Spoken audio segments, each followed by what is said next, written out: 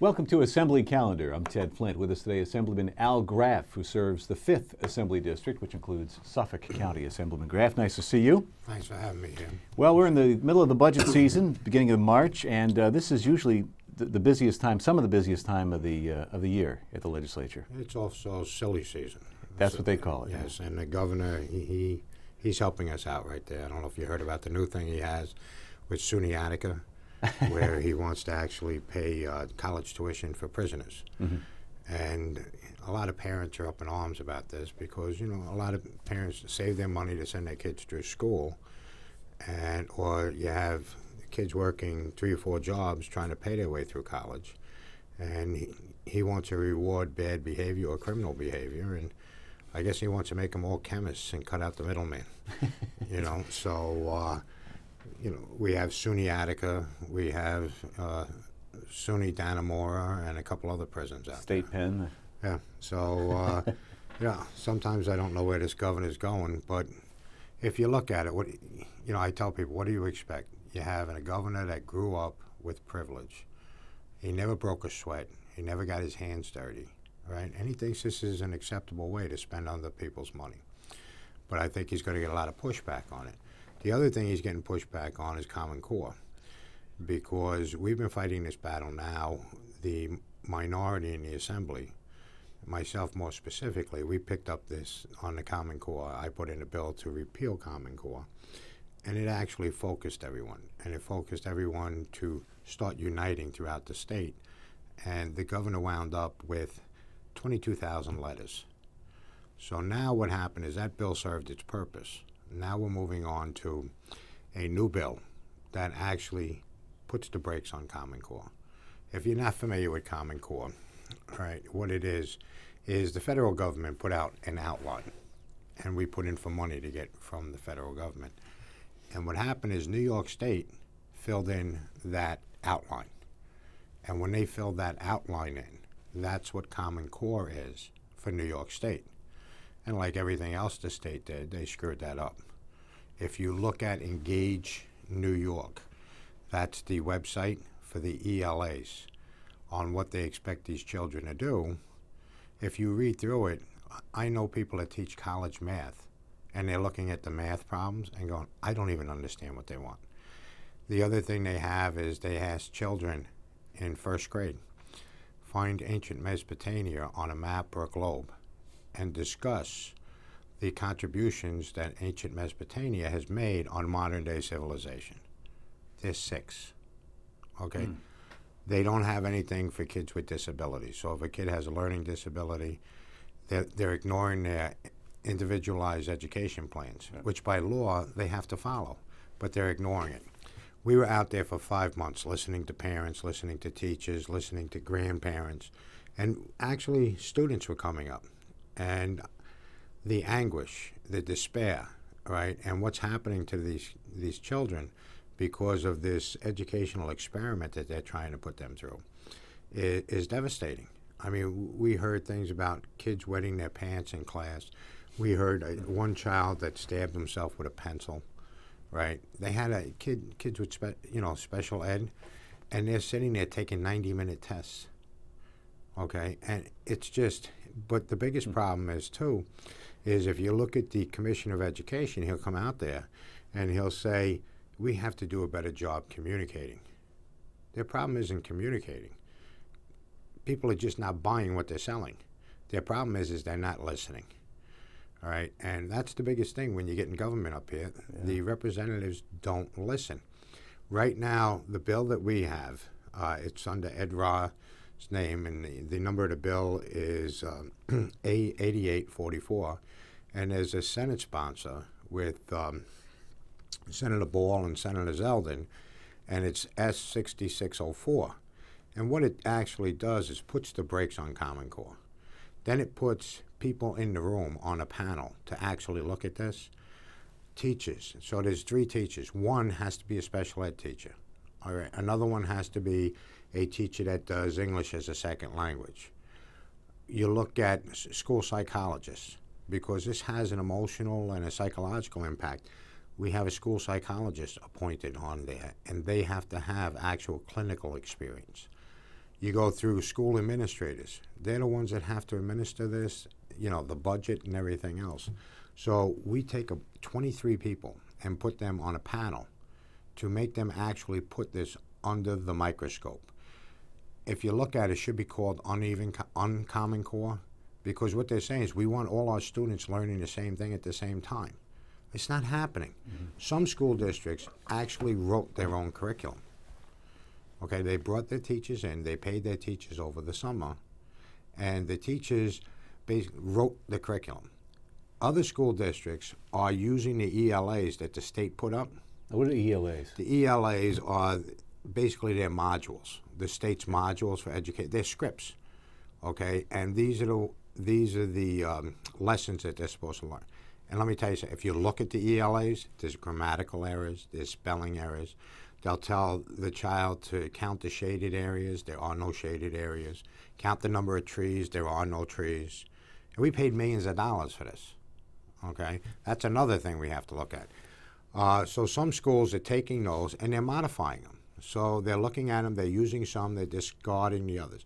Other schools that don't have the money are actually implementing the full modules from the state. So what you're looking at is, you know, kids learn in all different ways. You know, some are auditory learners, some are visual learners, some are textual learners. They have to just write it down. So we're not taking into account of that. We're not taking into account children with disabilities, learning disabilities. We're not taking into account kids that are advanced learners. This is a race to, it's not even in the middle. I don't know where it is, okay? But it's just a failed program. But now you have Kathy, you know, our bill, we do set up the 23-member panel. We tell them exactly what they have to look at. And we took all of that from 5 months of going out there and listening to parents, teachers, grandparents, everyone that's involved in this. And we didn't cut anybody off like a lot of other hearings did. We let them speak. We had 5-hour forums on these issues. We took a lot of information. We put it in what's called the Apple report. That's online. If you go to Fix NY Schools, there's a petition drive to petition the governor. Now, the governor just came out the other day. Now, our bill is very concise, but now Kathy Nolan comes out, who is the chairwoman for education, and she put out a bill on Sunday and is talking about passing it Tuesday. And Ed Ra and I, Assemblyman Ra, we're sitting there reading it over the weekend. The bill does absolutely nothing. It's all legal gobbledygook. It does not stop Common Core. It does not stop the curriculum. It doesn't do anything. Basically, they're saying the testing. It's not just the testing. It's the curriculum you have to look at. It's what we're doing, where we're pushing these kids. And now the governor comes out, and he's sitting there focused on the testing. I just don't get it. Right? They don't listen. We've been talking about this for 5 months. They have selective hearing. They don't want to listen to anybody. They just want to push through their agenda. And it doesn't matter if they're hurting these kids or not. And the only thing they're worried about now is they're trying to, both Cuomo, the governor, and Kathy Nolan are trying to put out this bill that it says Common Core, but it doesn't achieve anything to get them past the next election. Well, guess what? We're not going to sit here and we're not going to let them do it. So stand by. I think it's supposed to come to the floor on Tuesday. The Nolan bill. The Nolan bill. And it's supposed to come before us in committee. It's not going to be pretty. Wow. So I'm looking forward to the debate. I'm looking forward to her standing up there and trying to justify what she's trying to do. And I'm looking forward to her trying to explain the bill. But I would ask everybody out there to go to Fix NY Schools and sign the petition to the governor. In the last 4 days, we've gotten over 4,000 signatures to the governor's office. So we need your help. We need you to call your representative. We need you to call your assemblyman and tell them to sign on to Assembly Bill A8844. And put the pressure on and call your senator and tell him you expect him to sign on to S6604. And it's all online. You can see it there. So just go to fixnyschools.com and you'll be able to look at it all. It's right there in front of you. Very good. Well, you mentioned at the top of the program when the silly season, the season of March, and budget season. Do you foresee any major budget battles aside from Common Core and education funding? I mean, those are the big ones. Yeah, well, the governor forgot to mention us in the State of the State. It's like Long Island didn't exist. But I'm sure he's going to find us when the bill comes. So, I mean, there are so many problems. If you look at his health care that he put in, his exchanges, Stony Brook actually refused to take the New York State exchanges because the Medicaid reimbursement is so low. And it looks like he misgauged that.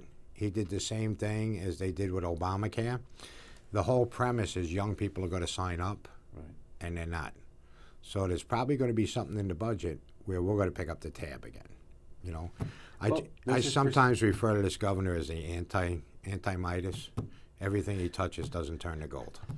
And this is going to be a big struggle. He's killed our schools. Our schools aren't, he's cut the funding for us again. He's cut all the funding for the libraries. He's cut funding for Sagamore Children's Psychiatric Center. And he, you know, I just can't wrap my mind around what he thinks sometimes, because what he's doing is last year when you had kids that committed crimes and they got jail time. So in order for a kid to get jail time for a crime he committed, it's usually a really bad crime. And they sent them up, you know, they'd be in facilities upstate. He said, well, that was inhumane.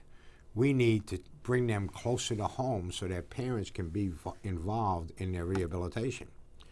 Yet we have kids with emotional problems, kids with psychological problems, right, where their parents are very involved. They haven't committed crimes. They haven't done anything, you know, but they have some problems. And we have this great facility. And I know one or two assemblymen who actually have loved ones whose lives were saved in this facility. And he wants to close it down and ship these kids to the Bronx. Is it a cost-saving measure? No, you're stepping over $1 to pick up a dime. A lot of these kids that come in here are given to the facility or directed from the courts, the family court. So it's a family court type thing. And they have the children coming in to seek help. And I mean, I went there the other day, and some of this stuff is heartbreaking. I could see little girls on the stage or young women on the stage, and you could see how they were starting to come out of their shell. But they had a lot of problems with self-esteem and everything. You could still see traces of it. But to watch them up on the stage and watch them do their performance and how this place is helping them. You know, look, teen suicide is a big problem right now, and it's happening all over the place. And this facility, we can't afford to lose this. You can't send these kids to the Bronx. Thankfully, the governor half listened again, okay? And what he actually did is he gave us back half the beds. So we're going to be fighting for the other half of the beds. So, I mean, you look at it, there are so many issues facing us. LIPA is another one. Since his LIPA bill went into place, we've seen 4 increases. Now we saw another increase. You've seen an increase in the debt. That's another thing we're going to have to look at in the budget. Wow. There's a lot of stuff going on in the state, okay? But he's not making it easy. And the last thing, I know we're going to be closing up here. The last thing we're about to do now is I had the commissioner for the Department of Criminal Justice, and I was talking to him in a hearing about the heroin epidemic. Right. And he actually looked at me and goes, yeah, it's becoming a problem. I go, it's becoming a problem. Where have you been? That's right. So we're actually going to try to push that in the forefront, too, and see what we can do, because once we put the I-Stop in place, we stop one problem but created another problem. A lot of stuff to cover, a lot to get done. We wish you the best. Oh, yeah. Keep fighting the good fight. A couple more gray hairs, what's the difference? Assemblyman Al Graf, thank you for joining us. Thank you for joining us on this edition of Assembly Calendar. We'll see you soon. I'm Ted Flynn.